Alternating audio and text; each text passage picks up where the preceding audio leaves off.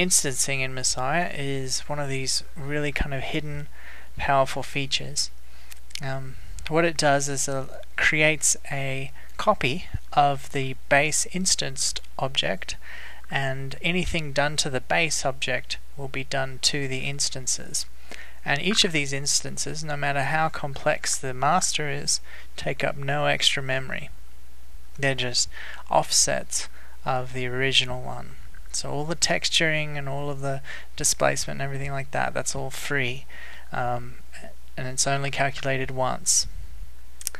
To create an instance, you just click here in the File tab, and from this list here on Add Items, you have Null, Slider, Camera, and on the bottom here it's Instance. I'm going to create 4 instances of this dinosaur.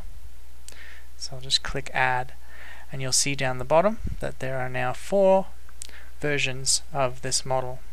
I'm going to click this little E here to allow me to manipulate more than one object at a time, and then I'll just select them all on the list, pick the top view, and just move them, deselect one of them, move again, deselect another one, move again, deselect another one, and there we go, we have 5 dinosaurs. And let's just get this camera, pull it back out a little bit so that we can see all of the dinosaurs, 5 of them. And as the one walks, you can see that all of them are walking, and all of them are doing different things. Well, the same thing as the master one. What's cool about this is that you can actually have each of these instances be animated separately.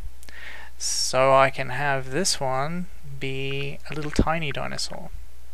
So I'll make this one tiny. And now, as it walks around, it's a little tiny one.